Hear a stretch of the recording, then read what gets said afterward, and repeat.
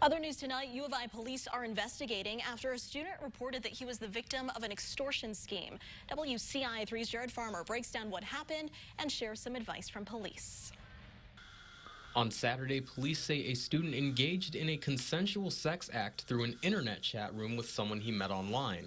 Things went south when he later learned that he was recorded without his knowledge. He says the offender threatened to share the video online unless the student paid ransom.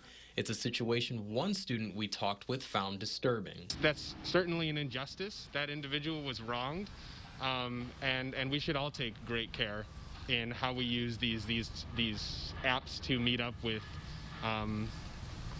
individuals and certainly suspicious characters. University police say while this issue is uncommon, it isn't new.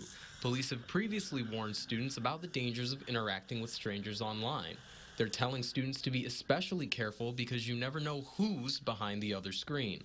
University police say that if you are in a situation where your information is being used for extortion, under no circumstances should you give them any money. Once you pay them the first time, that's not going to make them stop. They'll say, we want $3,000 now, you pay them $3,000. They'll come back later for another $3,000, $5,000. They'll keep coming until you stop paying. They say the best way to avoid getting in these situations is to be careful about what you do online, no matter who it's with.